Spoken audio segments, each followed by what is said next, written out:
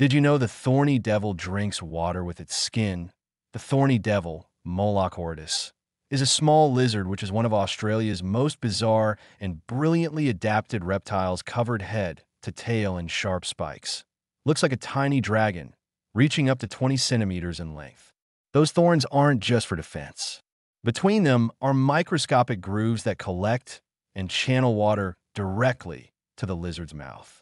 When dew forms or it steps in damp sand, the thorny devil literally drinks through its skin, an ingenious trick for surviving the harsh, dry Australian desert.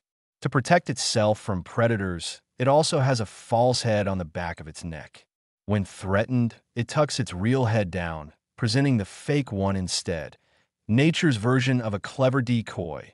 Its diet is just as specialized. The thorny devil eats almost exclusively ants, consuming up to 3,000 per meal. Despite its fearsome look, it's completely harmless to humans. This slow-moving lizard can change color to blend into its surroundings. This little lizard changes color with temperature, turning darker in the morning to absorb heat and paler later to reflect it. That means it can be seen in shades of gray, red, orange, or yellow.